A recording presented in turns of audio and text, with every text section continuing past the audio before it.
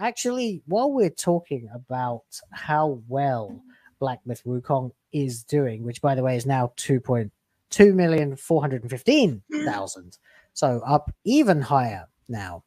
As of 8 minutes ago, we crashed back down into the cesspit with the wokest game ever, Dustborn.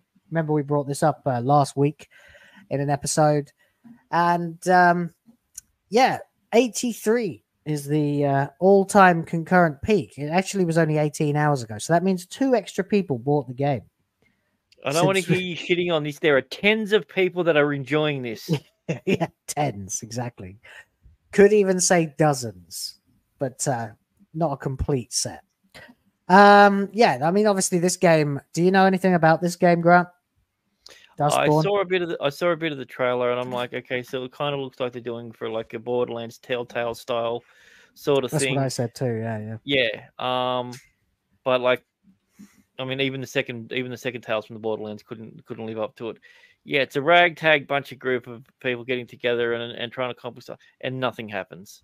So effectively, it's set in an alternate reality America, maybe slightly in the future, because they have robots flying around and stuff. So clearly, after a certain event, probably the Trump presidency, Elon Musk takes over America. That explains. So basically, it's no longer the United States; it's the divided states, and you have to travel across it on this gay little bus with these gay little people and their gay little band.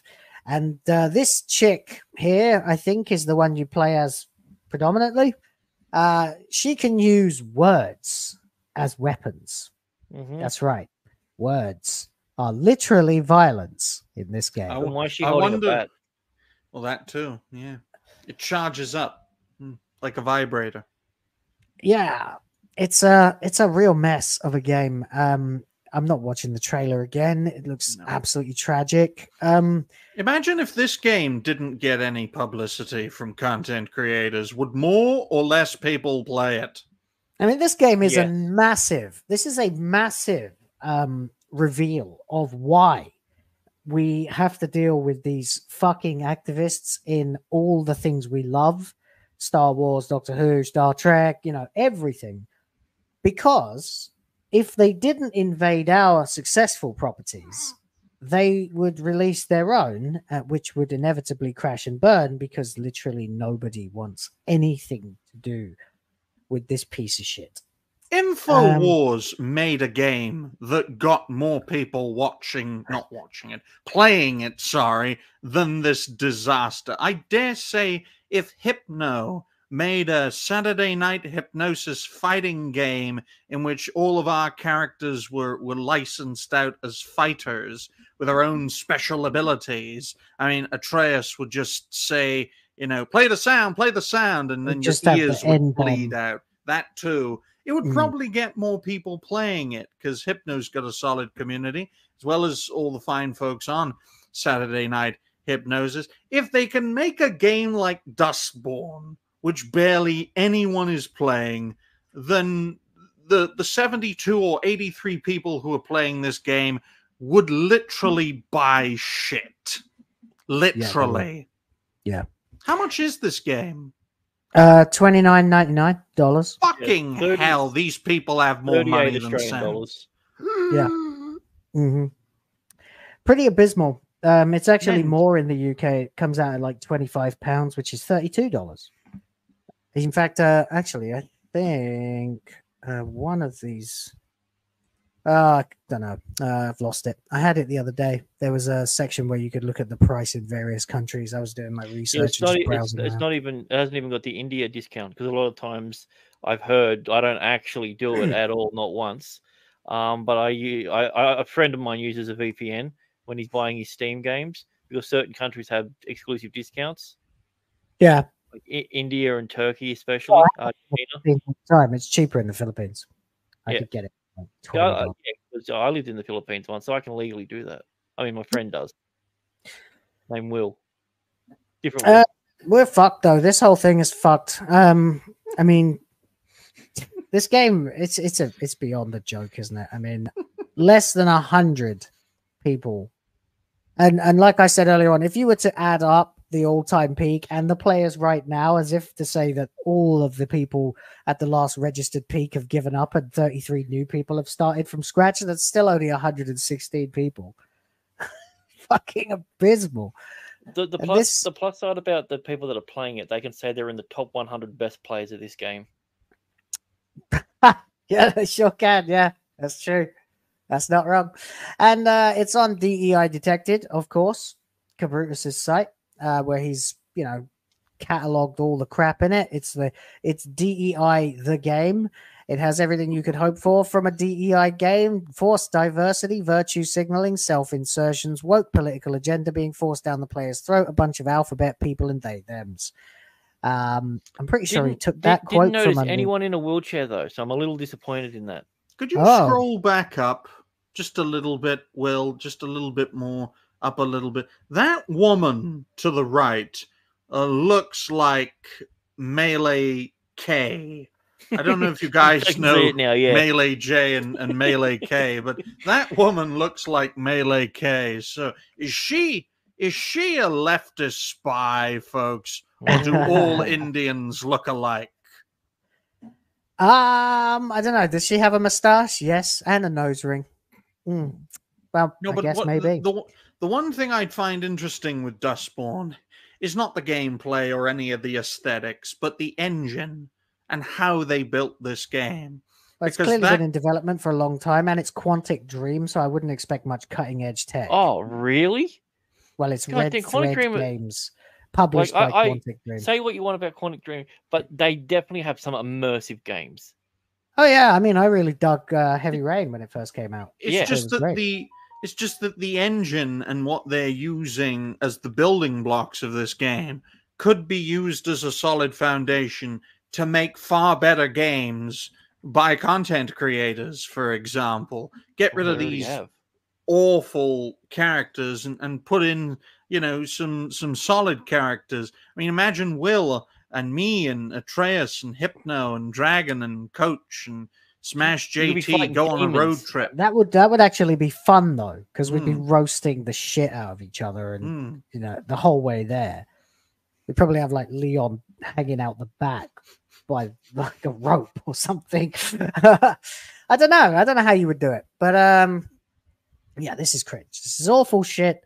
And apparently I'm not the only one who has suggested that it might be worth playing just for content's sake, because apparently Smash JT also is fairly interested in that. So we're kind of trying to work out if either of us have enough time and can be bothered to team up and do a stream of this game. Shame. It'd probably be a lot of fun. Shame. I don't have a bell, so I'm using a water can. I would find this very funny to play, I reckon. I don't know. Either that or it would make me want to open a vein. Is that one of the two? I've been trying to work that out because the face has. She's from The Expanse TV series. Oh, really? Ah. That's a shame. So that wasn't the Algerian boxer. No, it looks funny. But yeah, no, I mean, I think it is kind of funny that the giant hoop earrings and the one-sided freaking I don't know what kind of haircut you call that is literally the same as, well, yeah, but it's not a dude, is it? So it's, I don't know what it's called on a woman. Someone said Denise Rodman. Adam Jeeman said. But yeah, but if you notice, the character has exactly the same shit going on with the giant fucking hoop earrings like Mercante and, just like every slag in the world, basically. And so there you go. The game is not doing very well with gamers. It's doing very well with critics. There are 19 critic reviews listed on Metacritic. Right now, you've got Game Pressure gave it an 85. Who gave it the one negative review? Oh, we'll get there. RPG Fan gave it 82, which is a shame because I really used to like that website when I was in my teens. Game Reactor UK gave it 80. WCCF Tech gave it 80. The Games Machine 80. 80 from Shack News.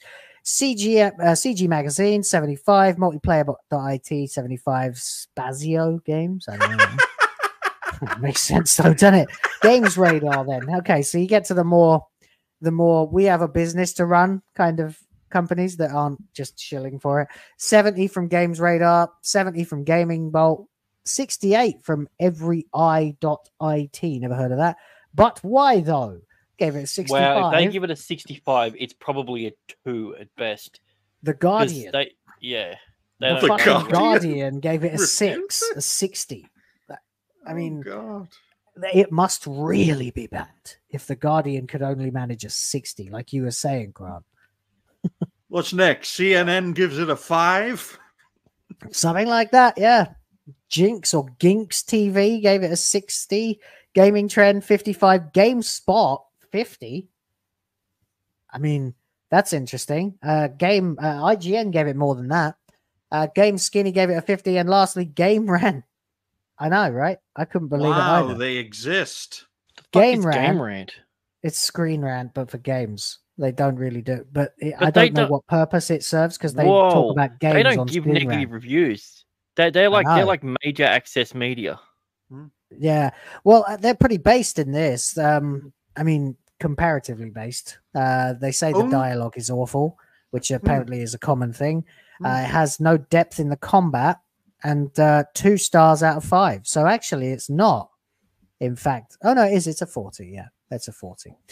So surprising, yeah, because of course it's the same company as Screen Rant, who are not the worst, but among the they're one of the worst shills. They're one of them. I mean, they are the ones who wrote that god awful Black Myth Wukong review that cited a lack of diversity and inclusion as a negative point. I mean, it would have been Chinese game. Would have been so funny if there was like a Screen Rant review that gave this 80 and then a Game Rant review that gave it 40 in that respect. But this game is clearly dead on arrival. If I just wrote a review off the cuff for you all to enjoy, I'd write this.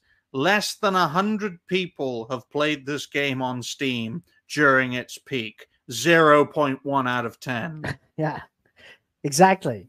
And then you've got user scores. 43 of them at the moment, giving it a 1. Overwhelming dislike. Bad game, tries to shine with inclusive story and characters. It's xenophobic, hateful, and boring. Gameplay is non-existent. A full-on example of the sort of woke rubbish that is plaguing modern gaming. Make no mistake, though, that this garbage is polluting other games. It's just not as all in as this bin fire. It's not as all in, right? No hyphen. As this bin fire IP should serve as a wake-up call for developers. Terrible by every metric, made by terminally online obese lad whales with danger hair. I don't know who E-Nut Butter is, but well done. Woke garbage, pathetic character design, and this is actually considerably more than there were a few hours ago, so I think we might be witnessing. I didn't realize you could give zeros. Apparently you can. Bad game ever. ... That doesn't make any sense. Ellipsis. Razael94 says 1 hour of game was enough for me. Asked for a refund. Trying to play open-minded, but this game is boring and lacking of interest. $40, no thanks. Game is terrible. The game story is bleep. All you do is play as either a fat, ugly Karen, a trans, or a gay, or a bleep. Wow. What did they bleep? We've already called someone fat, ugly Thank you, demonetization. You asked a question, I gave you an answer. You're supposed to speculate. The story just tries to push their woke agenda on you. The game is so cringe. Don't waste your money on this. Be warned. Terrible spelling, but good points. There's officially more black female protagonists in video games this year than there are actual black female gamers. I can't wait for more sassy girl boss dialogue while fighting the white supremacist patriarchy. That's totally what gamers want. And on and on and on. Oh no, it's absolutely terrible. Don't waste any money on a political piece. This is a disgusting game filled with propaganda. It's made for the woke crowd and social justice warriors. This game further divides people instead of uniting us. It is also not fun to play. You might as well just burn your money instead of buying this. Yeah, video should be fun and whatever they're saying. So, I don't know. Smash JT, if you are lurking, as you said you might be, we may want to reconsider this before we torture ourselves. We'll see, I guess. See what he says. Riot with the